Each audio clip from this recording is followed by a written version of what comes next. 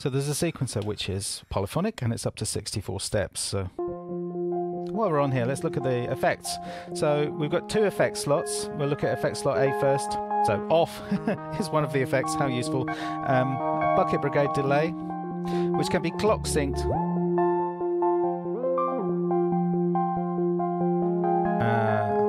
Digital delay, which ditto can be synced.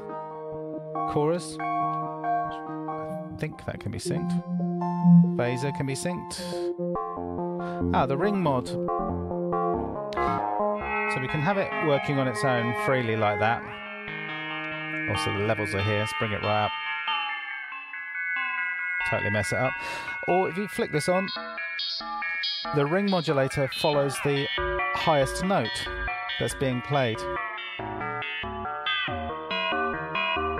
It's pretty useful.